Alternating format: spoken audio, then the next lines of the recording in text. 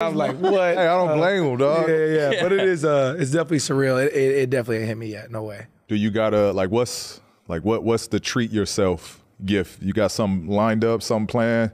I don't know, bro. I don't know. I don't necessarily have like a vice or anything yet. Yeah. Not yet. I'm not into cars or anything like that. I'll probably start getting into like watches, and that's probably gonna be my biggest thing, getting into watches and stuff like that. That boy. I got a lot of stuff you can get in.